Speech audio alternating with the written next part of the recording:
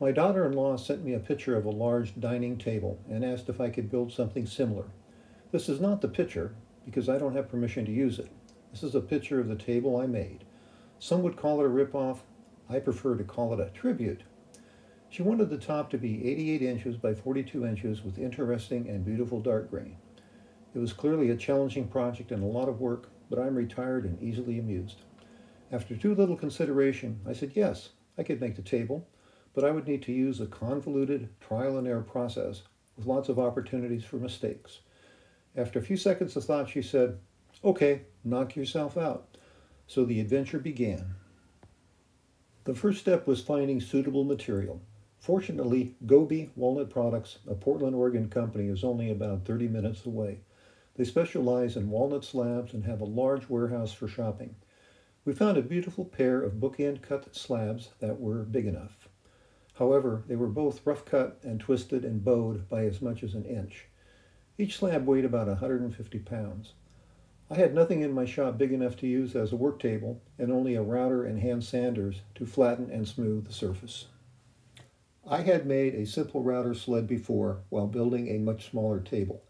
There are dozens of YouTube videos featuring router sleds, both commercial and DIY. Almost all require the operator to manually move the router. This is tedious, time-consuming work, especially for a large area using a small router. I thought it would be interesting to automate the router movement by using a computer to control motors to move the router left and right on the rails and toward and away on the sled. I didn't expect to save any time doing this, but the time would be more interesting. I started by making a work table using a small freestanding cabinet on wheels.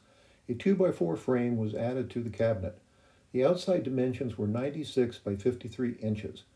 Legs with adjustable height wheels were added to the four corners so the whole assembly could be moved. It easily supported the slabs and left room for easy access all around. The slabs were trimmed on all sides using a circular saw and then roughly sanded using a belt sander.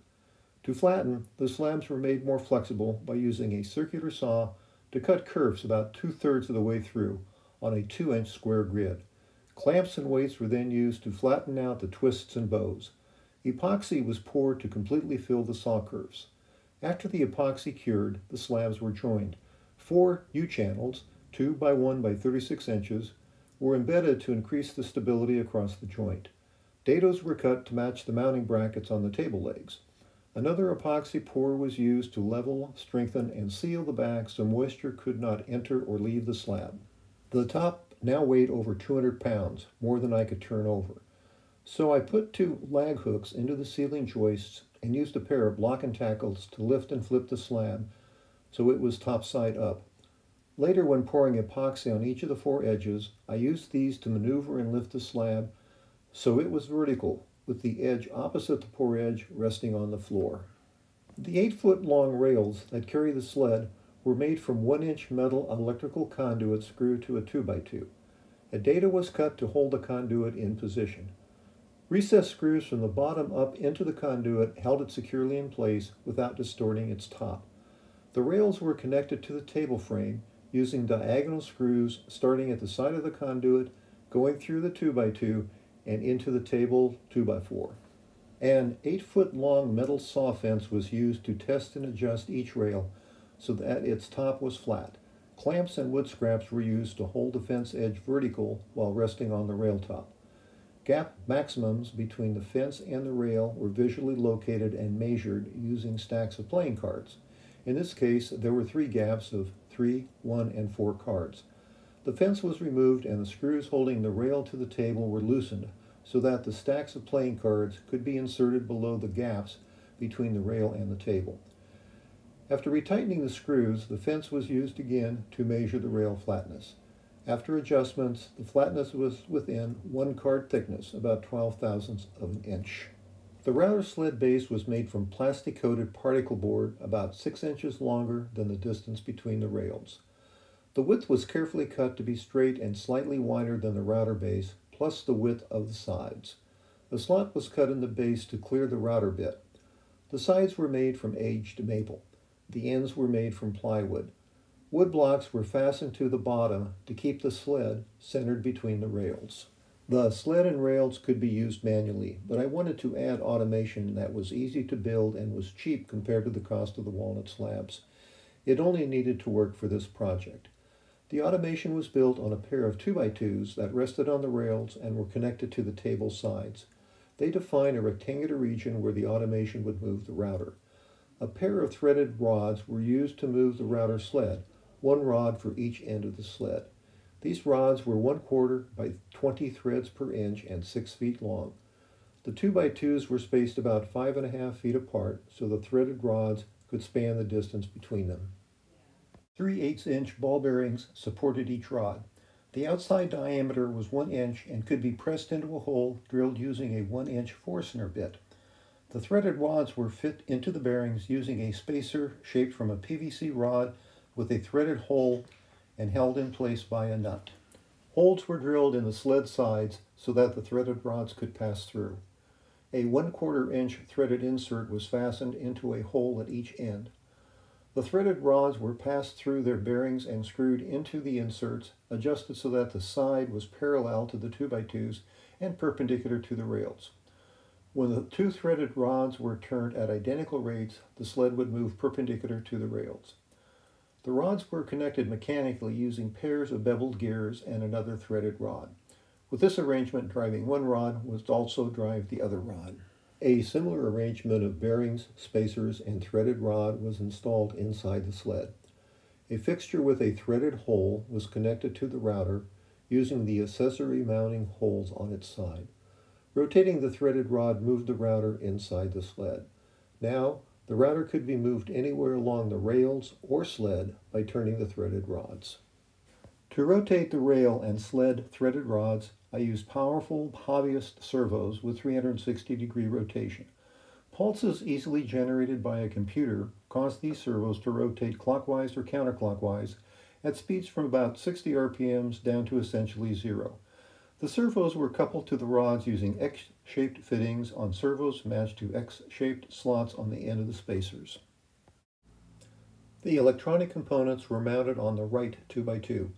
An adjustable power supply was set to about 7.2 volts to power the servos. A small circuit card had 2 terminal blocks for wiring the power and the control signal to the servos. The next circuit reduced the voltage to 3 volts for the microcomputer and other circuits. The next circuit interfaced 4 limit switches to the microcomputer. These switches were mounted so they would close when the sled reached the left end of the rail and the right end of the rail, and when the router reached the top end of the sled and the bottom end of the sled.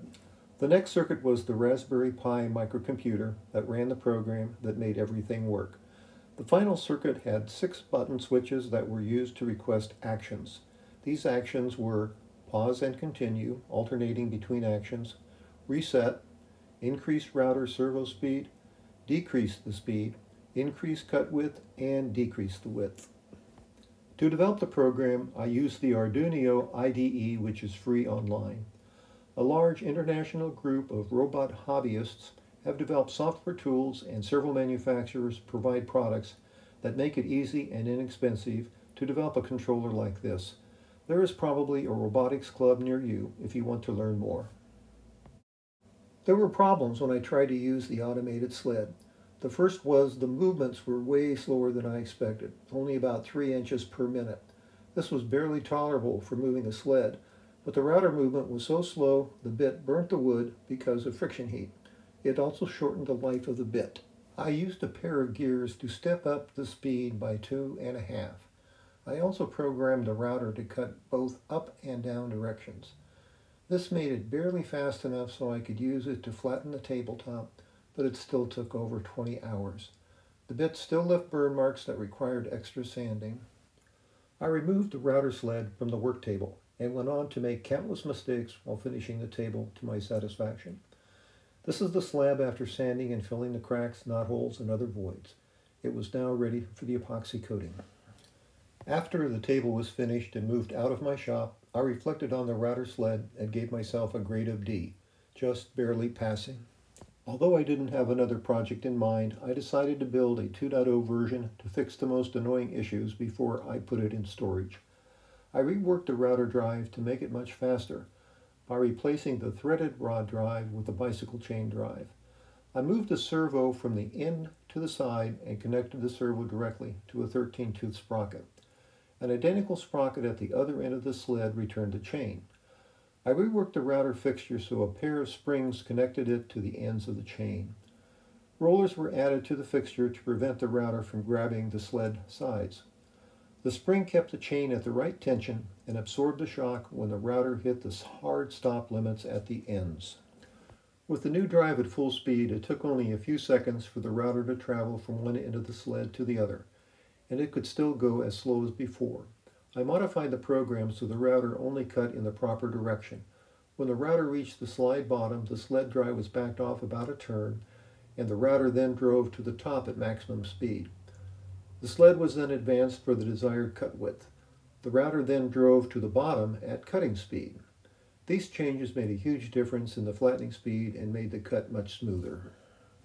I also replaced the bevel gear transfer with a chain drive.